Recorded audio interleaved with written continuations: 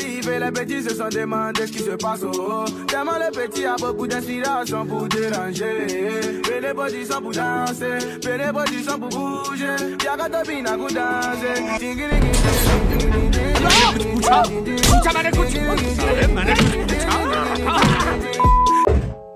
पिछले एक साल से मैं तुम्हारे कमेंट्स पढ़ रहा हूँ and you guys keep asking me कि मेरा सिलेक्शन कैसे हुआ डेनिसन में, हाउ आई गॉट 100% स्कॉलरशिप, मैं अभी क्या पढ़ रहा हूँ, कॉस्ट कितनी है, and I have always avoided that क्योंकि यार बहुत टाइम लगता है वीडियो बनाने में. लेकिन I figured because you guys have given me so much, I will answer this question and hopefully you get some insight on it. तो जिन लोगों को नहीं पता यार, my name is Extracurriculars. I'm a computer science major at Denison University.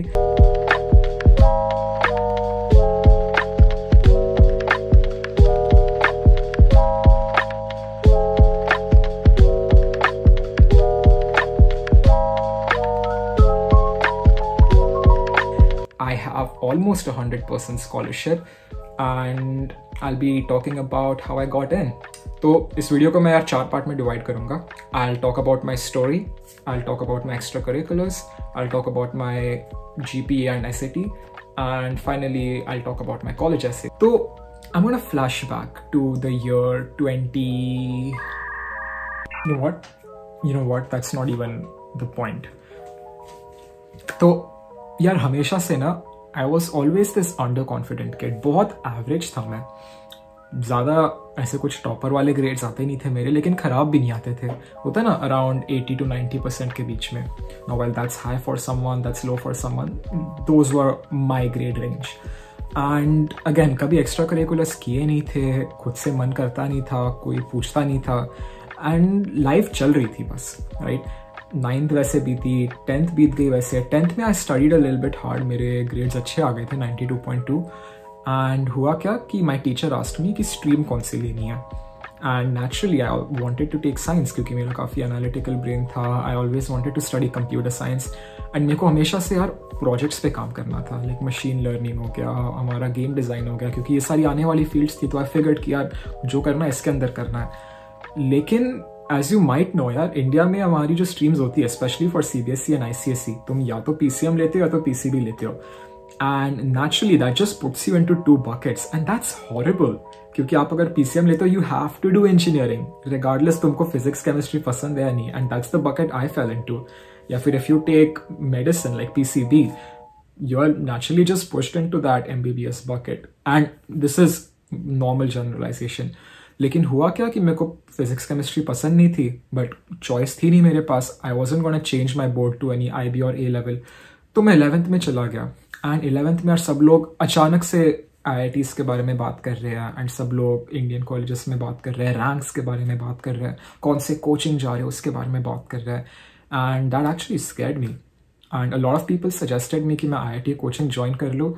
And उस time मेरे पास कोई option था नहीं, राइट. मुझे इतना पता था कि इंजीनियरिंग नहीं करनी है, कंप्यूटर साइंस करनी है, लेकिन चॉइस क्या थी. तो I joined IIT coaching and over there I was just miserable. मैं होपफुली पढ़ भी लेता, but I just could not see the point, right. 12 घंटे पढ़ो, do that for 2 years and then you give 1 exam. And अगर उस एक exam में तुम्हारे 2 क्वेश्चंस भी गलत हो गए, तुम्हारी रैंक यार 4-5 हज़ार से नीचे चली जाती है. Y M I spending 2 years of my life studying so much, right. मेरी सोशल लाइफ बर्बाद हो गई, मेरा सारा का सारा काम खराब हो गया. I just can not enjoy my life any more. कहाँ किसकी सरकार गिरी, किसकी किससे शादी हुई, IPL किसने जीता, ये सब कोई मैटर नहीं करता लाइफ में भाई साहब. कॉन्फिडेंस गिर जाता है. तो मेरे दिमाग में हमेशा यही चलता था कि यार मैं क्यों कर रहा हूँ ये काम, right. And I just could not see any logic. And again, this video is not a rant कि यार IIT अच्छा है बुरा है, जिसको जाना है जाओ यार. Again, not my problem. It just wasn't for me. And उसी time I actually met one of my bhaiyas and he told me कि अनीश यार study abroad क्यों नहीं देखते हो, बाहर जाके देखो. And I was never actually from a financially rich family. And again, क्योंकि I was always underconfident, मुझे हमेशा लगता था कि यार बाहर जाना तो out of question है, right. ये तो अलग ही दुनिया होती है. लेकिन उन्होंने फोर्स किया तो I tried looking into the field and guess what I found out, it's actually possible.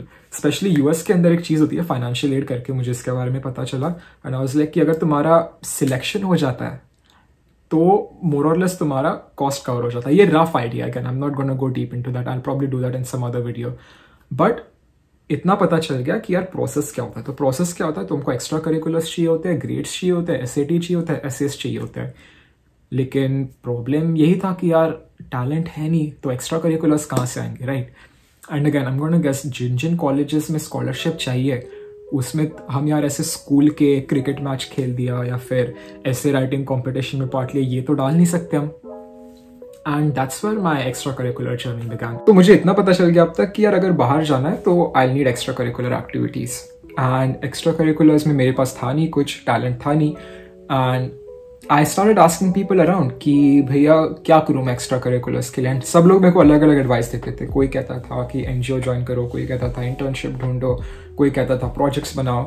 And I could not enter into this क्योंकि अगेन कोई भी एक्टिविटी के लिए के अंदर घुसने के लिए यू नीड समथिंग पहले से, राइट?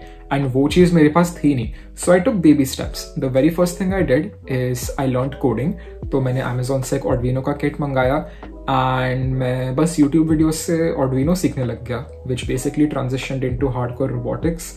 एंड वहाँ से it got me into other coding branches. And I know बहुत लोगों के लिए कोई बड़ी बात नहीं है because a lot of people start early, but for me learning coding all bye my self in 11th grade was a huge thing. तो मैं कोडिंग वगैरह सीख गया एंड मैंने ऑर्डिनो से 2-3 प्रोजेक्ट्स बनाने स्टार्ट किया। One of them was a drone which I made for Google science fair. Granted I did not win that और इवन क्वालिफाई, लेकिन अराउंड 3-4 महीने के बाद मेरे पास 2-3 प्रोजेक्ट्स हो गए थे। अगेन प्रोटोटाइप लेवल के, कोई सॉफ्टवेयर का था, कोई ऐसी छोटा मोटा ऑर्डिनो का किट था। तो I don't even remember what I made. लेकिन विद दोस 2 or 3 प्रोजेक्ट्स मैंने अप्लाई किया न्यूयॉर्क अकेडमी ऑफ साइंसेस के STEM U प्रोग्राम में। तो the one thing I suggest is start with small programmes. तो ये जो प्रोग्राम था, इवन दो इसके ऊपर बहुत बड़ा ब्रांड एसोसिएटेड है न्यूयॉर्क अकेडमी ऑफ साइंसेस का, it was the easiest programme to get into at that time. लेकिन हुआ क्या, I applied, I got in, but the best thing that happened is once I got in I started networking a lot and there was a thing called mentee of the month. तो उसके अंदर ये था कि अगर तुम projects जो थे उनके, इफ यू बेसिकली विन दोस, या फिर तुम्हें अगर बहुत ज़्यादा एंगेजमेंट तुम करते हो, तो you are basically given this award called the mentee of the month. And I was the first person to win it. मेरे को नहीं पता कैसे हुआ, but I one the award and तब I got an actual scholarship to come to New York at the Global STEM Alliance Summit. I've talked about it in a previous video. And that was my first big activity. क्योंकि coming from nowhere, like कुछ महीनों पहले मुझे ये भी नहीं पता था कि I'm actually going to study abroad. And now I'm applying for a passport. I'm applying for a visa. And I'm actually getting to go to New York. तो वो मेरे लिए बहुत बड़ी बात थी. And that's when I decided कि if I can do this, I can get into anything.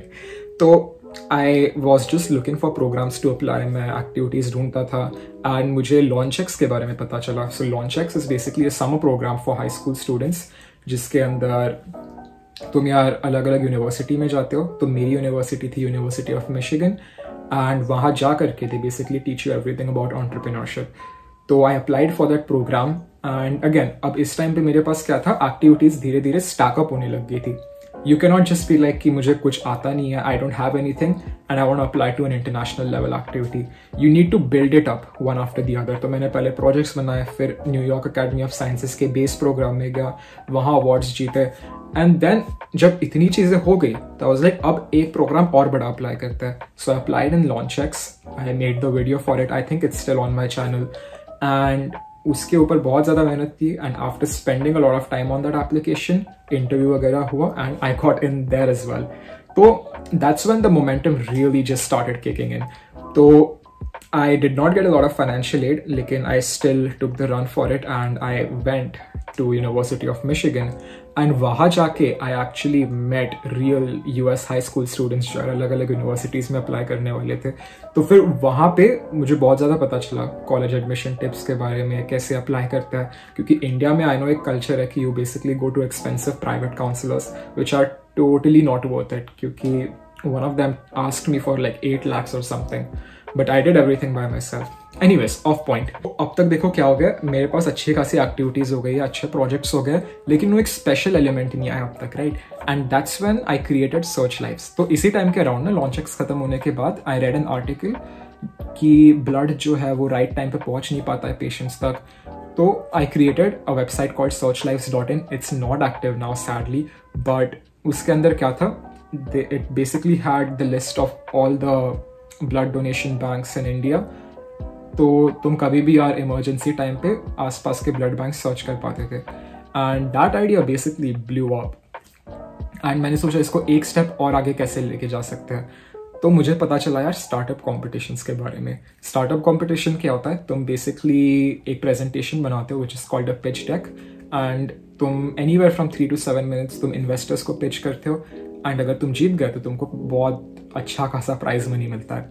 अब इंडिया में जो लोग स्टार्टअप कॉम्पिटिशन्स करते हैं वो है इंडिया के कॉलेजेस, IIT हो गया, NITs हो गया, बहुत सारे कॉलेजेस करते हैं. Now again not to brag about this, लेकिन इंडिया के जो स्टार्टअप कॉम्पिटिशन्स है वो बहुत लो लेवल के हैं, even though they are conducted by some of the top universities. Simply because यार मैंने बिजनेस के बारे में वर्ल्ड के टॉप एंटरप्रेन्योरशिप प्रोग्राम से कोचिंग ली थी, right? One of the world's best entrepreneurship programmes. And India में बच्चों को कभी ये ट्रेनिंग दी नहीं जाती है. उन्होंने अपने पूरे हाई स्कूल में खाली पढ़ाई की थी. तो मैं बड़े बड़े कॉलेजेस जाता था एंड वहाँ के जो स्टार्टअप कॉम्पिटिशन्स होते थे उनमें पार्ट लेता था. तो मेरे पास 2 चीजें थी.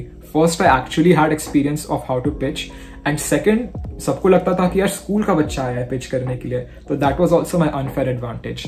एंड मैं बहुत इजीली इन लोगों को बीट कर देता था एंड बहुत ज्यादा प्राइस मनी कमाता था. सो सम of those competitions were startup as from world youth council. यहाँ पे मैंने 1.5 लाख जीते थे. मैंने बिट्स पिलानी के एक पिच कॉम्पिटिशन में अराउंड 60,000 जीते थे. मैंने हैदराबाद में वारंगल के कॉलेज में 25,000 जीते थे. एंड बहुत ज्यादा मतलब प्राइस मनी भी आने लग गया. सो at this point I actually had a story. Extra curriculars build करना एक बात होती है, and actually going through an experience to have a story to right for your essays, that's a completely different thing. तो अब मेरे पास एक company थी, I had money flowing in, and I had a good set of activities. And to add the cherry on top, मेरे पास एक activity और है.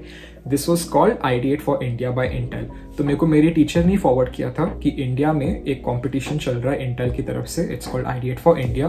And around 1.5 lakh लोगों में से खाली 50 या 60 बच्चे सिलेक्ट होने वाले हैं all over India for this. And I applied with Searchlives and again I got in, क्योंकि मेरे को बहुत हाईटेक ट्रेनिंग मिली हुई थी लॉन्च एक्स से. तो it really wasn't that difficult. And वहाँ पे क्या हुआ, एक तो मेरे पास बहुत ज़्यादा बड़ा स्टेटिस्टिक आ गया कि इतने बच्चों में से आई क्लियर्ड इनटू द टॉप 50. मैंने अपना जो प्रोजेक्ट आइडिया है वो टेक मिनिस्टर ऑफ इंडिया को प्रेजेंट किया था. उसके बाद I actually came on Doordarshan as well. And again newspaper में फोटोज छपने लग गई. And this was the peak of my extra curricular activities. And this was also the same time when I started getting media attention as well. तो मेरे को यार बहुत लोग कॉन्टैक्ट करते थे यूनिवर्सिटीज़ में से, जो हमारे फेस्ट होता है इंडियन कॉलेजेस में. I used to go there as a guest speaker. In fact I shared a stage with Aman Dattarwal once. I didn't meet him personally क्योंकि मैं लेट हो रहा था, but in that very event Aman Dattarwal was also speaking. तो I think that's one of my most prestigious events that I've attended. लेकिन this was basically all about my extracurricular activities. तो you might think यार अनीश तुम्हारा तो इतनी अच्छी extracurricular activities से कोई भी यूनिवर्सिटी में हो जाता. But I think the one area that I lacked was my GPA and my SATs. So let's talk about my GPA and SATs. So I gave the SAT about 2 or 3 times and my aggregate super score was around 1400. It's not a bad score, but it's not the best score either. So when I applied to Denison, I actually went test optional. That was one of my stronger points. GPA की अगर मैं बात करूँ तो what happened is 9th में I had really good grades. 10th में I went to 92.2. So that was also good. I had an A grade in that. Now what happened in 11th is क्योंकि मैं extra curriculars पे इतना ज़्यादा focus कर रहा था and I was also exploring at the same time क्योंकि मेरे पास कोई counselor था नहीं. So my GPA suffered a lot. I got around 67% something, and that's what made my application a little bad. And after that 12th में क्या हुआ कि मेरे बोर्ड्स में तो 77% आए थे, लेकिन मेरा जो एडमिशन ऑफर है वो पहले ही आ गया था, तो दैट्स रियली नाइस। लेकिन मेरे जो प्रेडिक्टेड स्कोर्स है वो स्कूल ने बहुत ज़्यादा लगा दिए, because I just talked about that with that. तो मेरा जो एग्रीगेट जीपीए था इट वाज समवेयर अराउंड 3.2 3.3 के करीब था वो। And again not the worst GPA, not the best GPA either, लेकिन इस जीपीए रेंज में you don't usually get a lot of colleges, and I think the only reason मेरा Denison जितने prestigious university में selection हुआ was simply because of my national and international extracurricular activities. तो I kind of think of it as a bar. तुम्हारे पास 4 चीज़ें हैं, extracurriculars है, तुम्हारे college essays है, तुम्हारे GPAs है, तुम्हारे SAT है। तो अगर GPA का एक बार कम हो रहा है तो किसी चीज़ को तो बढ़ाना पड़ेगा, right? Now for someone who comes as a student at Denison University, उनके पास बहुत अच्छे एक्स्ट्रा करिकुलर्स होते हैं, लेकिन उस लेवल के इंटरनेशनल लेवल के नहीं होते। बट अगर मेरे इंटरनेशनल लेवल के जा रहे हैं तो I have an extra advantage, तो मेरा जीपीए हल्का सा कम भी हो गया तो that's completely fine, right? And again this is what I think got me into Denison, but कोई भी रीजन हो सकता है। नाउ ये तो हो गई यार एसएटी और जीपीए की बात। Now I will come to the real thing which is college assess. College assess are the most important thing that get you in. अगर तुम्हारा जीपीए कम है, लिटरली अगर तुम 1.0 जीपीए के साथ अप्लाई कर रहे हो, the only hope that you have to still get in to these universities, other than like giving millions of dollars in donations, is writing a really, really good college essays. And I spent about a month writing my college essay. तो मैंने मेरा जो common app essay है, I spent around 1.5 month writing it. मैंने 6 से 8 drafts लिखे थे उसके, but the final result came out to be very good. तो मैं किसी और वीडियो में अपना common app essay share करूँगा. I think the video is pretty long for that, but again, the one thing that you want to take out from this video is if you have low GPA, you need to increase those extracurricular activities, and you need to either get a college counselor, which I don't recommend, like you need some sorts of guidance, or you find someone who's willing to do that. Okay, so here's what I'm going to do. For the next 1 month or 2 months, I'll keep the window open. DM me on Instagram about what help do you need. Let's come on a Zoom call, and hopefully I can help you out. And I think that's my way of giving back for all of the views that you guys have given me so far. So that was basically my entire journey. I will make separate videos on how to get into New York Academy of Sciences, how to apply for loan checks, reading my Common App essay out, and I'll post a lot more college admission related content. So subscribe down below, and I hope you have a good rest of your day. Peace.